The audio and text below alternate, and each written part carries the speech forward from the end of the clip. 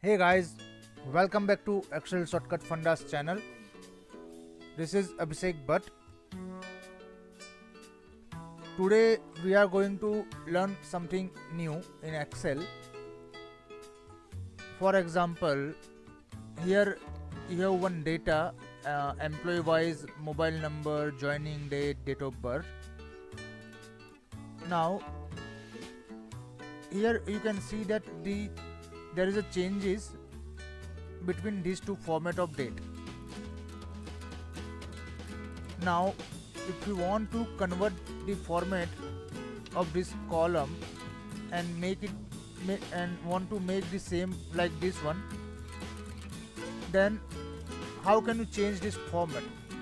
We are going to learn the same thing in this video. If first of all I will try the simple method.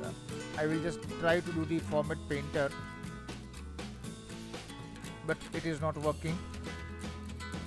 I will try to change from format cells.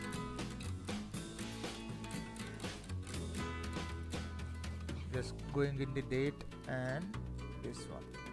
Okay, it is also not working. So now what you can do in such scenario? Just select the column, go into the data tab, click on text to column, just click on next. Here you will get one option, date. Just keep the tick mark in this checkbox or in this radio button, and here you will get one more option, that in which format you want to keep it. Means this is the date, month and year, so it's the same format, DMY. Otherwise you will get more option of month, date, year, month, date. So it's DMY. So I'm selecting that format and just click on finish.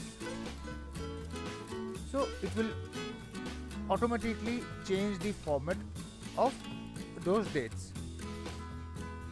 So this is how you can use this function. That's it for today guys.